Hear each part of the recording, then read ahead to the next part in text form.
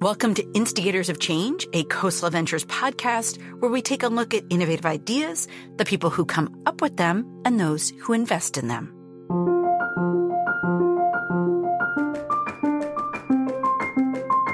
I'm Kara Miller, and this week, what if everything you thought you knew about energy and how bad it is to use it is wrong? Today, Bob Mumgaard, the co-founder and CEO of Commonwealth Fusion Systems, talks about an idea that grew out of MIT and was once considered a pipe dream. It's a way to boil water, same way a coal power plant or a gas plant is, but it's using a fundamentally different reaction. But if fusion technology works, it could pull us away from fossil fuels and make energy incredibly abundant.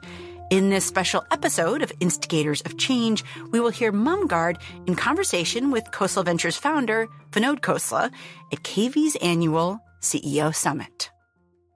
You know, people have been skeptical of fusion.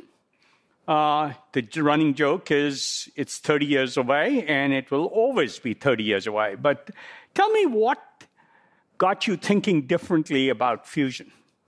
Yeah, so I'd say maybe start with what you're actually building. Yeah, so why do you do fusion? Like, why does fusion end up in like science fiction and things like that? And I think that's been the thing that's really been clarifying is the climate crisis. So you've got the climate crisis, like that's fundamentally we have too much carbon in the air.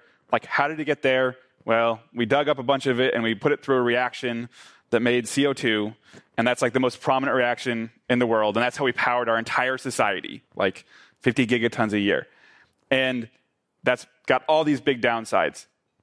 But fusion's been out there as this thing that is a completely different reaction, right? It's a reaction that's 200 million times more energy per reaction than coal. And so it's really an interesting thing. Like, we used to think the stars were 5,000 years old because that's how long they would last if they were made out of like coal. But once we found that they were made out of fusion, it meant that they were 10 billion years old. And so if you could do that on Earth, it'd be this big deal, and you'd go from a world where you were consuming resources to a world where you just had energy from a machine. And people have been searching for that for like 50 years, trying to build machines that can create the same reactions, the same conditions inside the stars, but on Earth that we can control. And if that were to work... A little reactor. Yeah. And so they built... I still vividly remember I stepped on this vessel reactor and Bob said, a few minutes ago, this was 600 million degrees below you. Yeah. So like, you have to build like a star in a bottle, right? It's like not even like that's not an analogy. Like, literally what it is. Like, so you have to build this machine that can create the conditions that the stars do.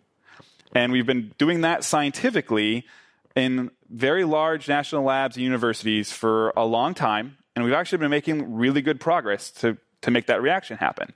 It's faster than Moore's law in almost every parameter that you could look at scientifically. And we're like sitting there within a factor of a few of making it useful, of actually making the reaction so vigorous that it takes more power. It makes more power than it takes to actually start the reaction. And the world was on this trajectory to like get that done in like 2050, which is a little bit too late for climate. It's actually quite a bit too late. And so what had happened at MIT is we stumbled across a technology that was completely unrelated to fusion, that if it could be developed quickly, could be applied to fusion and change that trajectory, basically bend it into nearer term. And it was a technology that someone mentioned earlier about superconductors. It was a new material. So this is like something that came out of material science labs, not out of like physics labs, like where we came from. And if you could do that, you could take all the science that we'd done to that time and all the demonstration that we've done in machines like at MIT and in France and the UK, and you could put it into something that was like a product, something that was economical, something that you could demonstrate soon. And it was at the right scale that you could think about, well, you might be able to actually do this commercially. You might be able to do this as a company. So instead of doing it as an international collaboration of scientists, could you do it as a company? And it was really a confluence of a bunch of events, that material, the science from the fusion side, the climate pull, the position that MIT had found itself in terms of having a bunch of talent all together, the funding market as it was coming back from like Clean Tech 1.0, all at the same time in 2016. So the ITER project is the multination, how much is it now, 20 or 40 billion or something? It's like 50 billion now. $50 billion project. And Bob decided it was possible to compete with that project. That'd be done by 2050. Tell me what made that possible, why you thought you could take on something with 1/50th the resources, or back then you didn't even have $1 billion. What made it possible? Yeah, and this goes to like, you're trying to do something new. You have to like the fundamental principles. And so in these fusion machines, the fundamental principle is they're basically magnetic bottles. They hold the star stuff with magnets. And they need to insulate that very, very well. And you have like 100 million degrees in the center. It's the hottest thing in the solar system. Like our machine at MIT is literally the hottest thing in the solar system. And then like a meter away, you have like room temperature. So very well insulated. And that's because of the magnetic field. And it turns out that the magnetic field, the sort of power of a fusion machine goes like the magnetic field to the fourth power. So it's like this huge lever, right? And we'd shown that over and over again, that if you just change the magnetic field a little bit, you could change the size of the machine by quite a lot. And everyone had always been up at the edge of the magnetic field they could build with technology. And so what we did is we took this new material that was a new type of superconductor that eliminated a limitation on the magnetic field that had existed before. And we said, we think we can actually get enough of this superconductor together, and we can actually build a magnet that's twice the magnetic field than anything existed before. And so a complete step change in like the 300-year history of magnets. And at twice the magnetic field, you could then take a machine that was like a large multinational machine like ITER, which is the largest construction project in Europe, and you could put it, instead of like on a stadium, you could put it in like a garage. And that's the type of big shift that you look for in a new technology, right? It's like not an incremental thing. And we went to the scientific community, very transparent. We published, we collaborated with everybody, and said, hey, what do you think of this idea? And the conclusion was, yeah, if you had that magnet, that machine would work, and it would be that small. And we don't see any showstoppers except for that magnet. And so that laid out a very, very concrete plan to do risk retirement in this field that people had worked on a long time, of first build the magnet, then apply it to that machine, demonstrate for the first time ever that you make more power out than in from a fusion reaction on Earth. And then that is a product and a power plant that we know how to deliver. It's a way to boil water, same way a coal power plant or a gas plant is, but it's using a fundamentally different reaction. So how long do you think it took ITER to build their magnet? Yeah, so we actually just did a study on this. We're running at about 10 times the speed of ITER. And so whether that's in how fast it takes us to build a building or how fast it takes us to develop a magnet. So it took ITER about 25 years to develop their magnet technology. It's a very old project. Yeah. This is like the scale, like the Large Hadron Collider, right? It took them about 25 years, and we were able to go through all the same stage gates in just over 3. It was one of these things that one of our physicists was just giving a talk at the main plasma physics conference, and middle of the talk, standing ovation, like spontaneously when they talked about this magnet. That's awesome. That's why the world needs entrepreneurs. Yeah. And only entrepreneurs can change the world. But our first task was then making the magnet, and we had to raise money. We used a very entrepreneurial pitch. Said, if fusion doesn't work, what would happen to the $100 million you had to raise to build a magnet? Well, turns out that the magnet was useful for other applications. And so it's useful for things like wind turbines, or things like MRI machines, or things like generators. And so we were able to line up a bunch of different applications that said, hey, this isn't so binary. That, yeah, it's new, it's novel, but it has this big upside of fusion. But if it doesn't quite go right, like, we've still really advanced the state of the art in these other areas. Actually, we're just shipping a magnet to University of Wisconsin that's unrelated out of the same program. And so how long did it take you to build your magnet? So first, we broke a lot of things. So it's like we built stuff and you're at the cutting edge. And so like just build it, test it, break it, build the next one, and build that cycle as fast as possible. I remember we were going to a big national test stand in Switzerland, and we called them up and we said, hey, we want to show up and test every week. And they said, no, people test every year. I said, no, every week we're going to show up with a new sample. And these are like big samples. And they didn't take it seriously. So we said, what's your operating budget? We'll pay for the entire year. If we don't use it, you can have the money. And they said, okay, fine. And so we showed up every week and just threw things through their test stand, pushed them to failure, took them out, smoldering thing, looked at it, took it apart, said, okay, called up back at MIT and CFS, build the next one.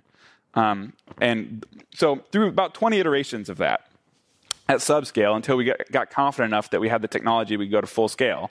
And then we went like straight to full scale, so not intermediate. Like, okay, this thing's got to work at this scale. It's got to be 10 tons. It's got to carry 10 million amps of current. It's got to have the most superconductor in it that's ever been put in this by a factor of 100.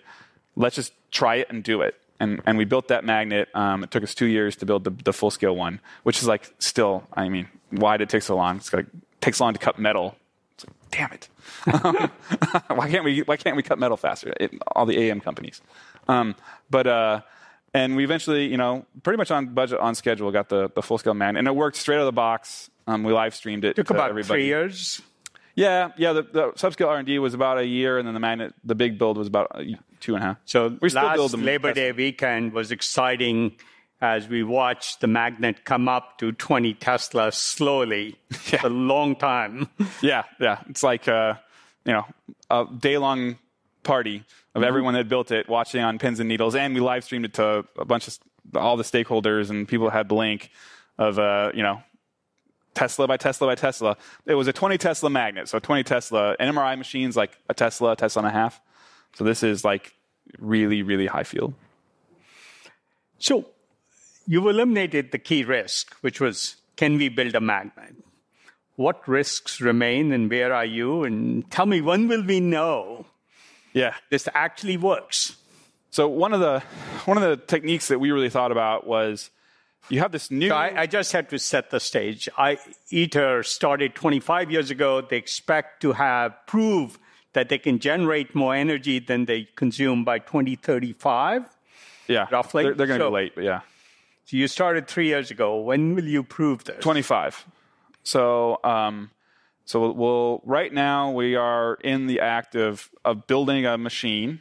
It's called Spark, and it's a fusion machine. It would easily fit in like half of this room, and that machine, is part of a building. It's all first of a kind type stuff. It's a project hour outside of Boston. It's got about 1,000 people that work on it. It's about $800 million project. But it'll be a machine that in 2025 you push a button, and for the first time on Earth, you will make more power out than in from a fusion plasma that's about 200 million degrees. Cooling towers will have a bunch of steam go out of them, and you let your finger off the button and it will stop. And you push the button again, it will go. And like that's a new paradigm for an energy source. That's like lighting light bulbs with fission the first time, or fire, or things like that. And so that's something that the world's been waiting for since we basically understood how the stars work. It is very exciting. Now, you'll prove this, but what happens next? Right. So that's still like a demonstration. And I think this is one of the things that these really big problems, you think about like big problems that we all work on. Like I work in energy. 1 out of every $13 that's spent is not spent on energy. It's 10 million people that work in that field, right? These are huge problems. So just having a proof of principle isn't enough. You've got to be able to make it into something that is like infinitely replicable, that has deployment models that can be scaled around the world. It can't just be this one-off scientific jewel, right? So everything that we've done is to build it so that we could build 10,000 of them. So when you're in like a meeting at CFS about how we should, design the magnet, someone will say, how do you make 10,000 of them? Because if you make 10,000 fusion power plants, that's enough to be about half of the global energy use. There's about 60,000 power plants in the world today. And that's what you have to do for climate. By 2050, you have to do that. Otherwise, the world burns. Doesn't matter if it's fusion power plants or solar power plants or whatever. There's that many of them. So there's like, you have to go out and be able to build them as if they're Walmarts or build them as if they're like 737s. And so you start with that in mind. And you say, okay, that means we got to make this thing into a product that is as simple as it can be, that can be built by as many people as can build it. And we have to go as fast as possible to show it works, and then it can be made. And so we'll do that in Spark. And like even in Spark, even though it's a demonstration, it's built by like a regional constructor, someone who's used to building like Amazon warehouses, not by like a very specialized fancy firm from the construction, for pouring concrete. It's like built to scale. And then we'll move to Arc, which is a little bit bigger, about twice the size. And that will be about 200 to 400 megawatt plant. And that's the scale that is a lot of the coal and gas plants. And so that means you could have a model where you show up where there's a coal or a gas plant and you build this machine and you hook it to that grid connection.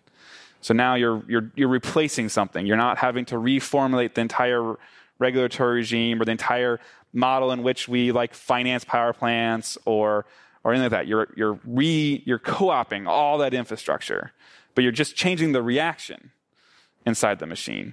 And so that machine we hope to start. Maybe we'll start it in parallel to Spark. We're not quite sure yet, but turn it on the sort of 2030. So, explain this concept of a fusion boiler versus a fusion power plant. We've talked a lot about it, and yeah, so it sounds like really crazy, right? Like you have like fusion, and it's in like Doc Ock, like comic book stuff, right? But at the end of the day, it's just heat. You're making heat the same way the sun makes heat. You have to capture that heat and turn it to work. And it turns out like we've been making heat to work since Watt, right? And so it does that the same way. It's, you make literally a fusion boiler, except instead of being heated by the combustion of carbon into CO2, it's heated by the fusion of hydrogen into helium. And out of that comes a pipe, and out of that pipe comes like 650-degree heat in the form of moving fluid. And in our case, it's molten salt, but it could be steam, it could be other high-temperature helium. And that goes into a heat exchanger, and eventually makes steam, and eventually turns a turbine. And the good news is that we know how to do that. Like 90% of all the energy that we use today, that's exactly how it's done.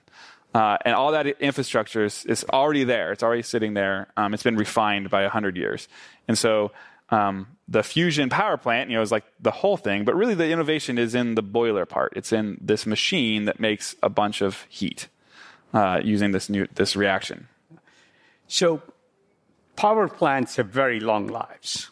We got quite a few in the U.S., probably 5,000 coal plants or natural gas plants. Those have 50-year lives. These are businesses. They hate the idea of having to shut them down, obsolete them. How do you help them? How do you get them on your side instead of fighting you in Washington?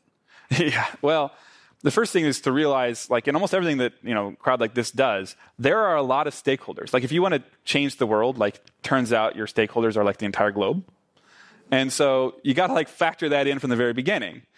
And in the case of a power plant, the stakeholders are the people that own it. They're the people that live near it, the people that work at it. They are the people that supply it with goods and services, whether that's fuel or parts. And so they have to be a part of this. Otherwise, you're fighting a very, very big uphill battle. You can't show up and build a power plant in a community that doesn't want it. It's just not going to work. And so that means it's not just the technology. It's actually all the other pieces around the technology that you have to get in front of.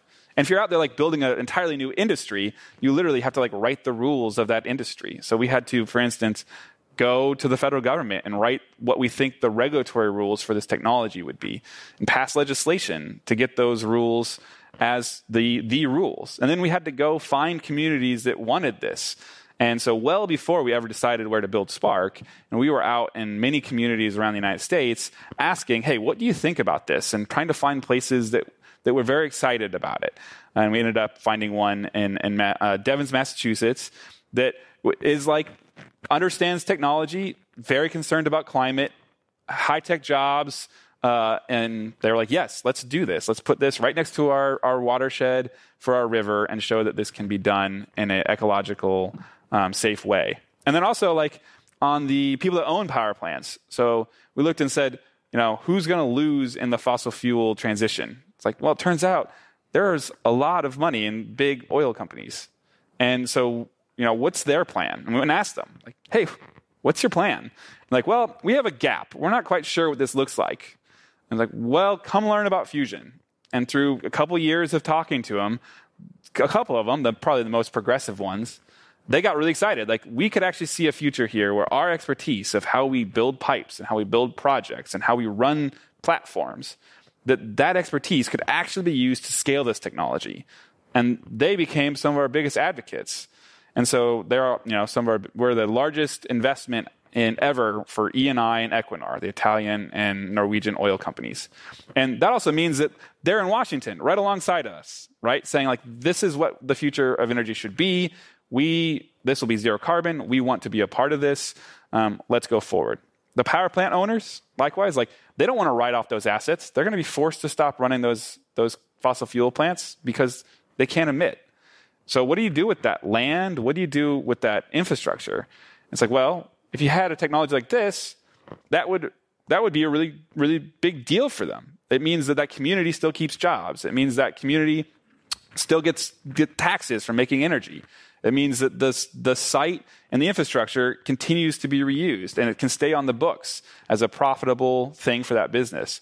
And so by pulling all those in way earlier than what you would normally think, like, don't wait, on a go-to-market strategy till after you have the product. Like, pull them in really, really early, and then build a coalition.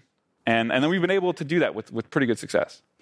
Yeah, I thought this was brilliant strategy. Instead of all the pressure on every coal power plant to shut down and write off their assets and basically be out of business, to say, we'll just build you a new boiler, which is replaced regularly in coal plants anyway.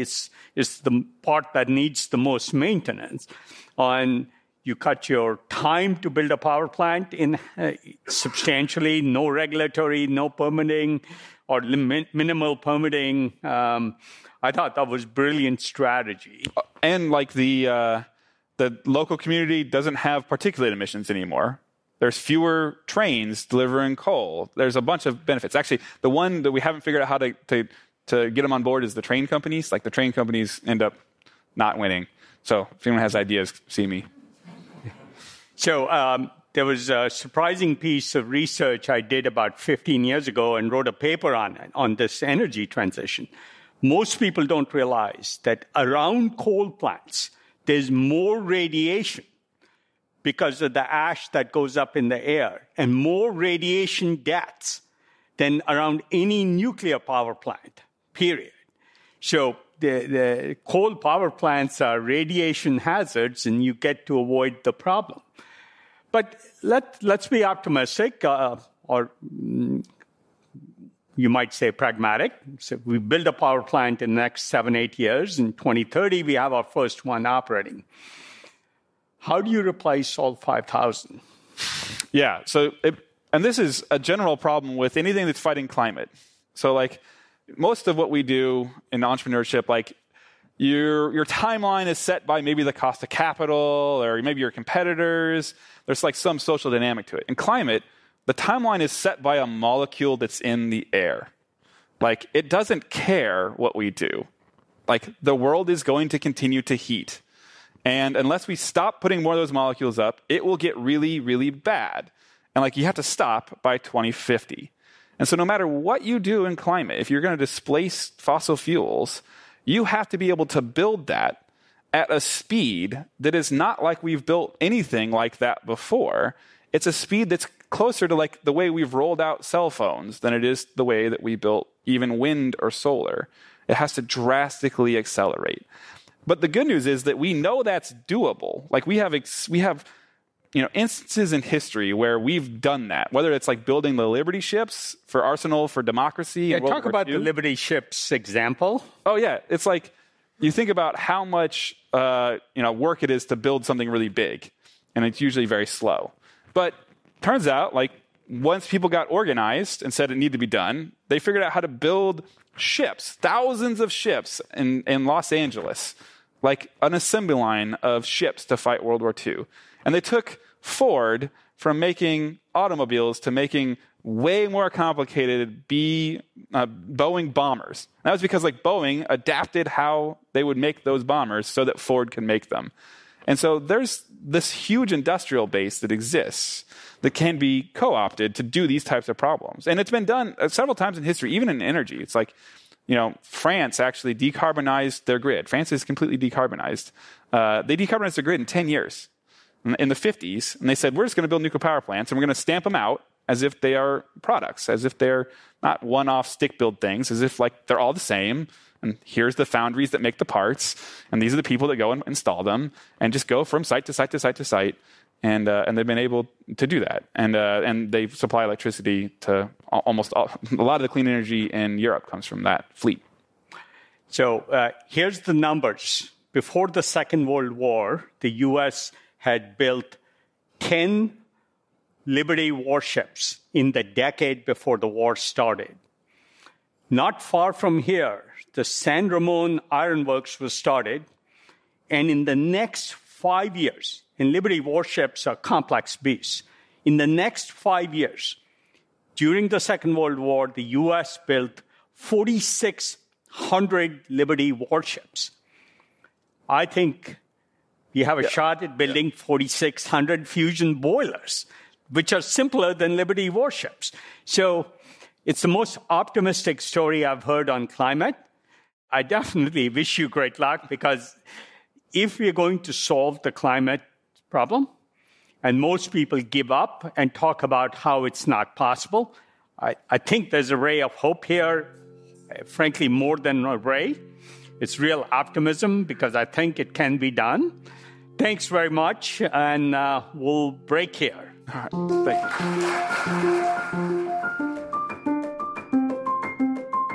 I hope you enjoyed this special episode of Instigators of Change, featuring Khosla Ventures founder Vinod Khosla and Commonwealth Fusion Systems CEO Bob Mumgaard.